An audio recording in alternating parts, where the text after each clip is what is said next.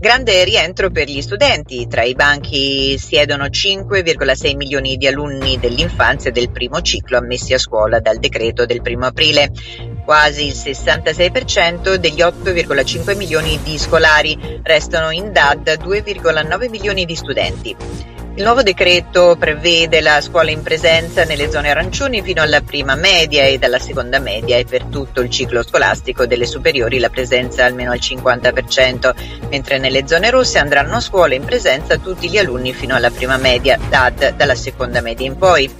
La novità introdotta dal governo Draghi è l'impossibilità di deroga da parte di sindaci e presidenti di regione, tranne che in casi di natura eccezionale legati alla presenza di focolai o a un grado estremamente elevato di rischio di diffusione del virus e relative varianti.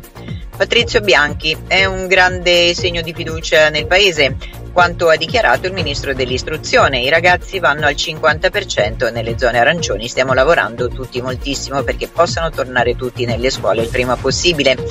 Ieri il ministro dell'istruzione ha pubblicato un documento contenente le misure urgenti per il contenimento dell'epidemia da Covid in materia di vaccinazioni. Il documento è improntato al principio della prudenza per quanto riguarda le modalità di contenimento del contagio, modalità da rendere sempre più meglio rispondenti alle note regole sanitarie: distanziamento, utilizzo mascherine, aerazione locali, igiene personale e ambientale.